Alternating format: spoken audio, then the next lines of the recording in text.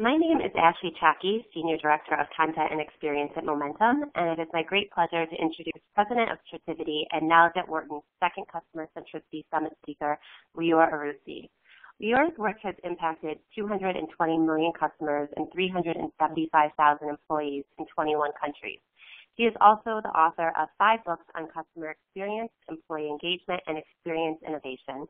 Welcome, Lior. Hi, thank you very much for having me today. Our pleasure. So, Lior, tell us a bit about Strativity and how it is changing the ways organizations view customer engagement. Well, Strativity fills in a very interesting space in the marketplace. When we established Strativity, we started with a very single question, which is, how can we improve the way customers and companies get together and stay together? And when we were searching for answers for that, we often will hear very fragmented answers based on what's the core competence of the organization that's answering the question. So, if you're a research company, you'll say, well, we'll just do the right research and we'll give you the answers. Or if you're a training company, you'll say, we'll do training and all your employees are going to be all of a sudden customer-centric. And we realize that no one is owning the complete transformation from the first diagnostic all the way to training the last employee in the organization.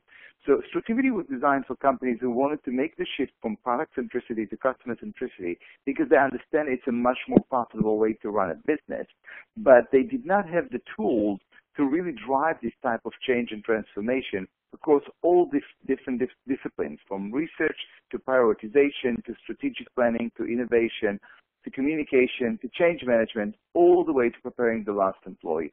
That's where Strativity plays. We're in a very, very unique place with a methodology-based approach that helps organizations accelerate their customer-centric transformation. Okay, you will be presenting on transforming corporate culture and eliminating employee cynicism at Knowledge at Wharton's second Customer Centricity Summit. Share with us what you mean by eliminating employee cynicism and why this is important. So when you're a product-centric organization, your focus is that your value proposition is all about product features and product pricing and product placement and so on and so forth. But in reality today, with the high transparency that organizations and the customers have in terms of products and services, there is a shift in the value proposition, and it's really all about the relationship and the experiences that we create for our customers. And the moment organizations understand that their value proposition, their competitive advantage is around customer experience, it's around customer relationship, then very quickly we are now focusing more on the way employees engage with customers, directly or indirectly, through different channels. It can be the website, it can be social media, it can be call centers, it can be a retail branch, it can be salespeople at the customer office. So all of a sudden, employees became from kind of operators of the product to the front of the value proposition. And unfortunately, many of them are not ready to engage and bring the brand authentically to every customer. They're not ready necessarily to come and be the brand ambassadors and to provide the passion that customers are seeking as part of how they see the value, which is alignment with values, alignment with ethics, alignment with experience. And employee cynicism, if we look at what happened to this economy for the last 5 to 6 years, employees have been going through a lot of turbulence. Some of them have let go, find another job, cost cutting. Economy was kind of on a shaky ground. Do I have a job? Do I not have a job? Management is trying to squeeze more out of it. And what took the first beating is employee spirit. Many of them are cynical. They're very hesitant to absorb and accept new initiatives, to believe in them authentically, let alone go and represent them to the customers. And that's what we talk about when we talk about employee cynicism. Cynicism is a cancer in corporate productivity. And if you don't address it head on, if you don't do something to combat that and eradicate it from the organization, then you are hurting the core of the value proposition of the organization and its ability to differentiate. Wow, very interesting. Now, the second Customer Centricity Summit will have a heavy focus on navigating the barriers and obstacles organizations encounter when implementing a customer-centric strategy. In addition to corporate culture, what are some of the other challenges your clients face? So when you look at it, corporate culture is definitely one element, but I think oftentimes we see that customer centricity is being treated as an incremental change, not as an order of magnitude change. So on a strategic level, corporations are not understanding that this is their way to differentiate. This is not just a nice to have thing.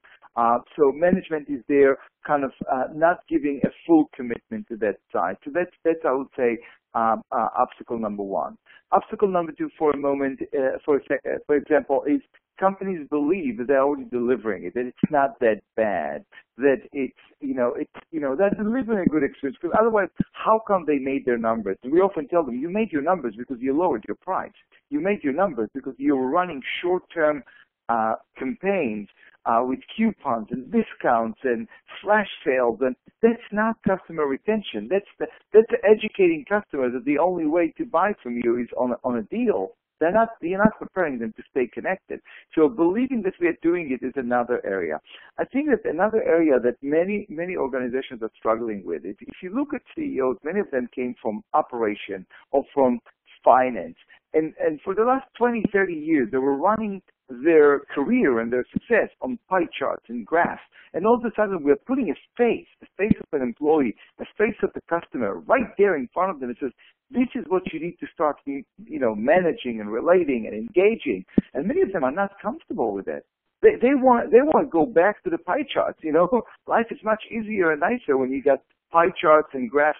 And I didn't mention that before, but Strategy worked with a wide variety of industries and brands out there, all the way from Mercedes-Benz, where we took them to become number one in customer satisfaction in less than 2 years, to Royal Caribbean Cruise Lines, to FedEx, to MasterCard. So we're seeing some of these challenges really across different types of industries, where they kind of talk the talk, but when it comes to operationalizing it, to preparing it for the last employee, they're kind of lacking.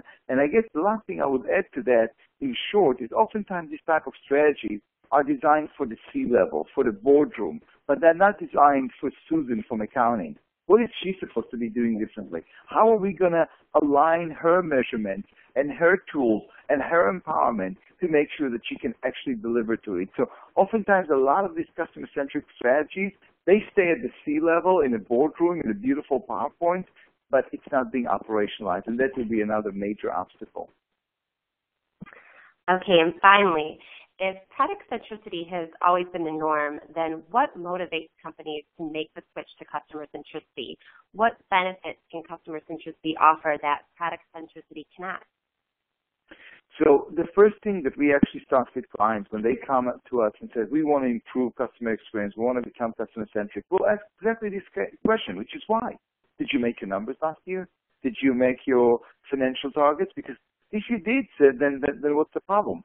And we always start with them with the process we call economics of customer experience. And what we try to identify is exactly that delta between where they are today and what they're missing. So in contrast to product centricity, which is predicated on the traditional 4 Ps, product, pricing, placement, and promotion, we actually teach them to start focusing on customer actions, such as strong preference for your brand, premium price, your ability to actually command above the market averages, portion of budget, what portion of the total wallet share do you capture, permanence of relationship, and promotion to others. But not just willingness to promote, but actual references and leads that you get from customers.